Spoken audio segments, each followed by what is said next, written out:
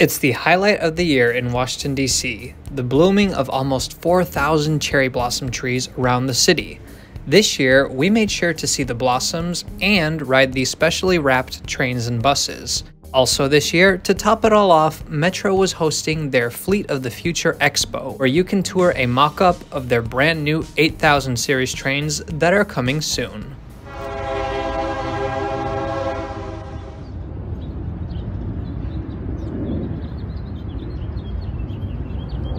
Hey everyone, welcome to a brand new video. I'm Tom, and spring has finally arrived here in Washington, D.C. Spring in D.C. means one thing: cherry blossoms. Now for me personally, cherry blossoms are very special. As some of you might know, I grew up in Tokyo, Japan, and so some of my favorite childhood memories are picnicking with my family and my friends under the sakura trees. And so when Lindsey and I moved to Washington, D.C., we were super excited to finally get to see the cherry blossoms here. And now they've arrived. Now, we're not the only ones excited about the cherry blossoms. As you can see, there's a lot of people around us, but the Washington Metro has also done a lot to prepare for cherry blossom season. So let's go back about a week and look at some of the preparations. So right now, it's about 10 days before peak bloom. We've decided to take a walk along the mall and the tidal basin to see how far the blossoms have come. Right now, most trees are still buds. There are a few flowers popping, and then there's this one tree that already has a preview of what's to come. The most famous spot to view these blossoms is around the tidal basin. That's because about 2,500 of the 4,000 cherry blossom trees in DC are located here. Before the flowers bloom, the area is relatively quiet. The only people here are people like us, folks who are checking up on the progress, anxious to see them. And the occasional helicopter in the sky. Or a Norfolk Southern locomotive pulling an Amtrak train into DC. You don't see that every day. So peak cherry blossom season is right around the corner, but until then there's plenty of stuff to do. Let's go check out what Metro has done to celebrate this season. Every Metro station has these cute stickers on the station attendant's office, but the real showstopper is the cherry blossom train. Since Randy Clark became the new general manager at WMATA, the system has been seeing more and more specially wrapped trains and buses. Lindsey and I moved to DC late last spring, and since then, we've seen a Pride wrap for the month of June, a fireworks wrap for the 4th of July,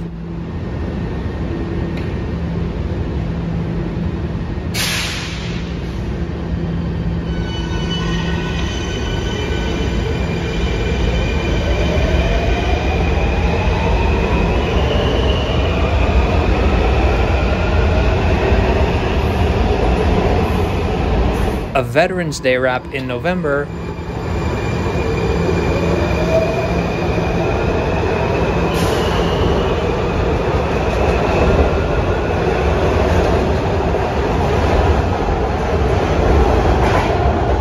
and of course, a gingerbread wrap for Christmas.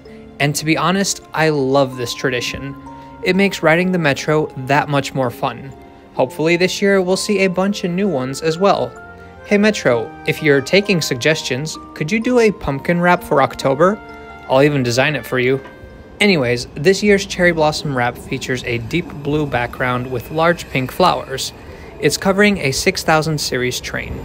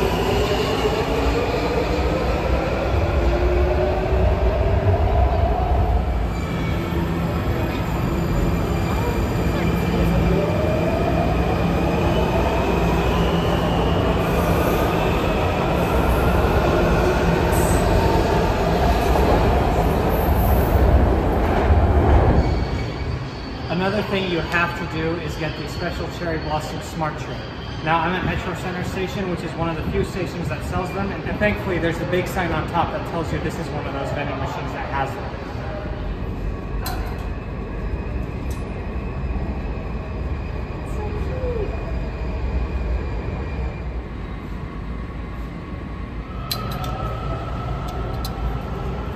Oh, that's so cute. Oh my gosh. I know just where I'm going to use this. On the special cherry blossom bus. That's right, you thought there was just a cherry blossom train? There's a bus too. In fact, there's several, running all across the DMV.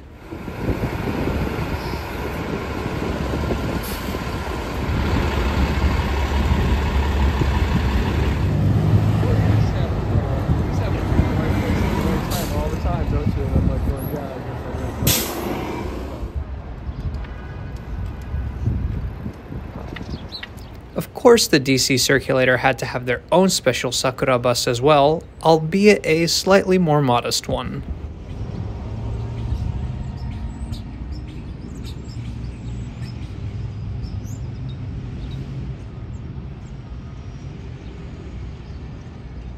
Alright, there's one more thing that we can do in anticipation of the cherry blossoms. I've come to the National Mall, kind of by Smithsonian Station, and behind me over there, you see a big tent and some crews at work. That is going to be the Metro Fleet of the Future Expo. So they're going to have a pop-up store where you can buy merch. There's going to be one of their new electric buses, and there's going to be a full-scale mock-up of their brand new Open Gangway 8000 series. The exhibit will be open from March 20th until April 3rd. Everybody can go and look at the brand new trains. So I've walked around a little bit, tried to see if I could see a little bit. There are a few glimpses that you can catch looking inside, but for the real thing, I guess we'll have to just wait until it's open. I wish that day would come already. Oh look, the cherry blossoms are here.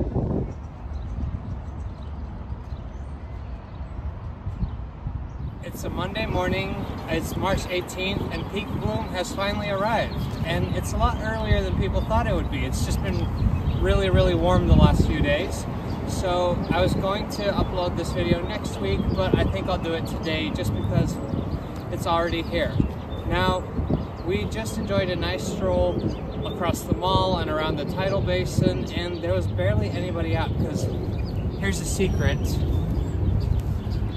Come early in the morning, but don't tell your friends. This is just between you and me. While the Cherry Blossom Festival officially started this past Wednesday on March 20th, peak bloom began on Monday the 18th. As we admire the blossoms around the tidal basin, let's talk about why DC has so many of these beautiful trees to begin with. So, as you know, cherry blossom trees are abundant in Japan, and they form an important part of the culture there.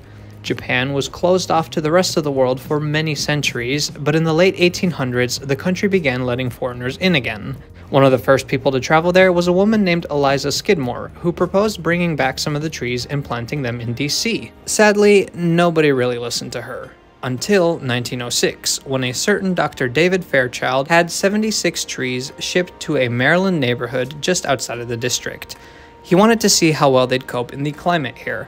Turns out, the trees did great, and so he began spreading more and more trees around the city. He even gave some of them to school kids and told them to plant them. Eliza Skidmore, the lady from earlier, saw this, and she wanted to raise money so that the district could buy all the trees. She petitioned the First Lady, Mrs. Helen Taft, who would soon join the cause. Now, at the same time, there just so happened to be a Japanese scientist in town, Dr. Jokichi Takamine. He got involved, and in 1909, he finally got the mayor of Tokyo to donate 2,000 trees to DC. Unfortunately, the donated trees were so disease-ridden and filled with bugs that they all had to be destroyed. But then, in 1912, a new batch was sent. This time there were more than 3,000 trees in 12 different varieties, and they've been here ever since. In 1934, the District of Columbia officially began hosting the National Cherry Blossom Festival. We went to see the blossoms again that afternoon, so we could see the flowers in different lighting. Of course, it was more crowded than early in the morning, but it still wasn't too bad. On our walk, we stopped by Stumpy, an iconic tree who is sadly scheduled to be removed. The National Park Service is removing around 150 trees to rebuild the seawall here, protecting the land and the trees around the basin. Stumpy, you will be missed. Lindsey, what are your thoughts on the cherry blossoms? They're so pretty. I'm glad we came when the sun was setting. We came this morning during sunrise, and it was a little dark, so now it's nice and sunny.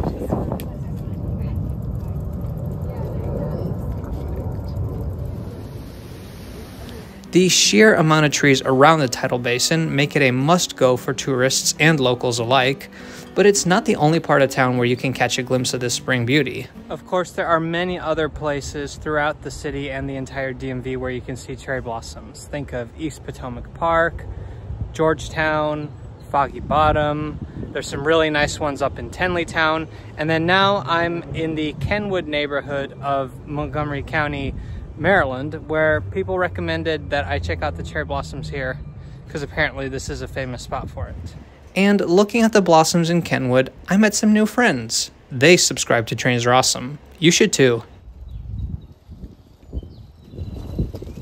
And now, the moment we've all been waiting for. All right, good morning. So it's Wednesday, March 20th now. It's almost 9 o'clock and the Fleet of the Future Expo is about to officially open. At first, I was thinking to myself, you know what? It'll probably be busy when it opens. I'll wait until later when I can go there in peace. But curiosity got the better of me, and I just really want to see that 8000 series mock-up. So I'm going right when the expo opens, and knowing myself, I'll be back several times throughout the next week. So while we wait for the expo to open, let's take a look outside. The walls of the tent have already been rolled up, so it's the perfect opportunity to take in the flashy exterior of the Metro 8000 series. The 8000 series is a future train currently being built by Hitachi. While Hitachi is a Japanese company famous for building some of the best subway trains, regional trains, and high-speed trains in the world, these trains for WMATA will be built nearby in Hagerstown, Maryland. A total of 256 cars are on order, with an option for up to 800 cars. They will replace the oldest trains currently in service, the 2000 and 3000 series trains. I overheard one of the staff members at the event telling someone that they expect them to be in service in 2026 or 2027. On the front, we see a design that reminds me a little bit of the new subway trains in New York City. Though those trains are being built by a different company, I just couldn't help but notice the similarities. The lights look modern without being over the top, but the one concern that I did have was the destination sign. I could not imagine a train being delivered in the 2020s that would have orange LED signs. I talked to one of the staff members present, and they told me that they expect that the trains will have full color LEDs inside and out. Moving on to the side of the train, aside from the cool blue motifs by the door, the first thing to stand out is the open gangway. Currently, every car on the metro is closed off, something that is common on subways in the US. I know that among transit enthusiasts here, there's often a dislike for open gangways, and on social media there's definitely a lot of misinformation about them. I personally am very happy that Metro decided to go this route. Open gangways just have a ton of advantages. They are actually safer. Not only is it much simpler to walk away from an unpleasant situation, the design actually increases social control. The more visibility there is, the less incidents occur. That is one of the main reasons why European railways began adopting the concept in the first place. The 8000 series trains are being built as 2-car pairs with an open gangway in the middle. They cannot make a full 8-car train with open gangways because most maintenance facilities are not able to handle trains that long. And I was like, wait a minute, there's no electric bus anywhere. I thought there was going to be an electric bus. It's just parked on the street.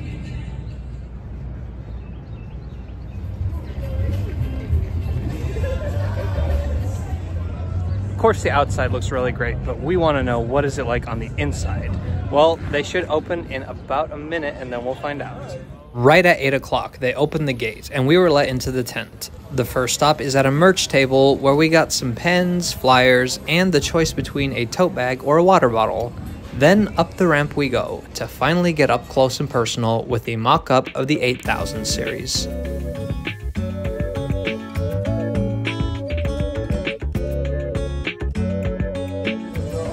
Hopefully soon this will just be at a regular metro station.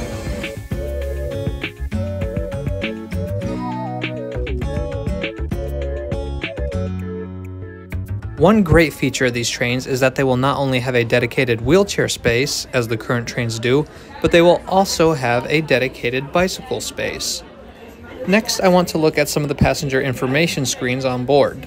These large screens are similar to the ones already used on the 7000 series, albeit a little bit bigger. But by the doors, there will be these tablet-style screens facing both directions. There's a real one already on display outside, which I will show you in a little bit.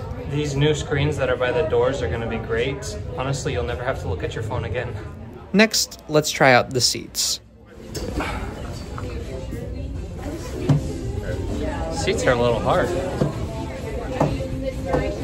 But then I found out, thankfully, that these are not the real seats that will be on the train. There's an actual example of the seats that they will have outside, and once again, I'll get to that part in a little bit. And I think so far, open gangway aside, my favorite thing are the Washington-themed decals that are kind of by the gangways. American transit vehicles often lack a bit of character, and this just adds so much. And I think it's really well done. Okay, the moment many people have been waiting for, about to walk through the open gangway. Personally, I would much rather be able to quickly move farther away from something rather than either take the dangerous crossing between the cars that currently exists or wait until we arrive at a station. And then the other main feature is the updated seating layout. So between that and the open gangways, there's going to be space for so many more people on here.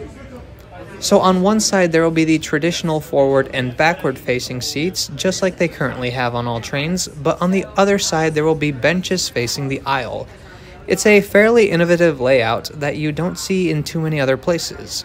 And like I said, it has its advantages. There's more room for people to stand, meaning a larger capacity for the train overall. It also improves accessibility.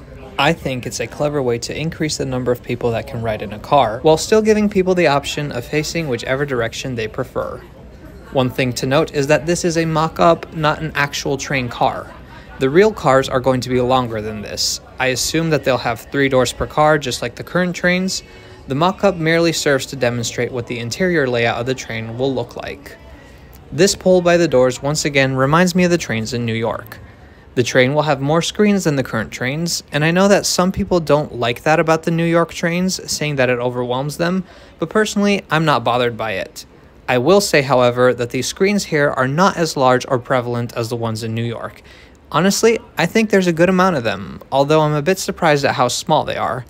And once again, fingers crossed that we'll get full color LEDs here instead of the orange one.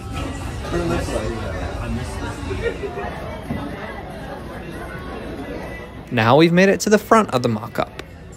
So the best part is you can even take a peek in the cab. Now obviously this is not what the real cab is going to look like.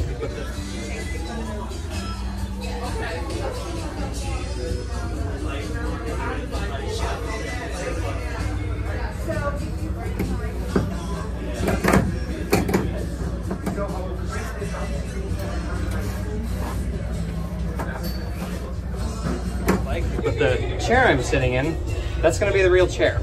Speaking of which, let's go outside and try out some of the actual seats that are going to be on these trains. Once you step outside the train, there's still more to see and experience. After walking across the ramp, there's a few screens that let you fill out a short survey, basically just asking you what features of the train you're most excited about. Floors that's going to come with these cars, it's going to be heated floors. Whoa. Yeah, touch it. You can touch it. That's going to be nice. Yeah. And these are the new screens that'll be by the doors? Yeah, yeah, by the doors, yeah. It shows the next stations as well as transfer information, but also the time, the weather, and it looks like even the news. Perfect for a city like DC. Time to try out the seats. Oh, they're really nice. They're definitely more padded than the 7000 series. And after we're done trying it all out, there's a few more cute souvenirs like stickers and these cool foldable cardboard models. Also, can't forget the many fun and unique photo opportunities. You could just tell that all the staff present were having so much fun here. And now for an opinion that matters even more than mine. Are these going to be screens too? Yeah, they have a screen outside already. Oh. So what do you think of the layouts, like having the forward and the side seats? So much nicer. Yeah. Yeah. Decorations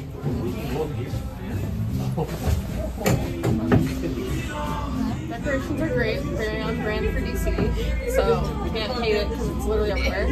But I like the color, it's nice, it's less gray, makes me excited to be in the metro. And I like the seats just because the metro's been getting so busy lately, especially with tourists, and it's going to give you much more space to get in for people who, like me, who commute every day. So it'll be nice to actually have space and not get shoved in like a sardine. Ooh, warm. My feeties. So these are the real seats. All right, let's quickly take a look at the electric buses. So this is a battery electric New Flyer Excelsior XE60, and these have actually already been in service since the fall of 2023. They run on Route W4 between Anacostia, Benning Road, and Deanwood stations. Nevertheless, since Metro is planning to receive many more electric buses in the future, the bus here was included as part of the Expo. Most features inside are the same as the newest diesel buses in the fleet, though I did notice some minor differences here and there. The outside livery has a touch of green to it, however. And that is the end of this year's Cherry Blossom special. There's just so much beauty around. I love springtime. A highlight for me was obviously that Fleet of the Future Expo. We have to wait a little bit longer, but one day those beautiful new trains will be running right here on the Metro. And of course I'm gonna be there.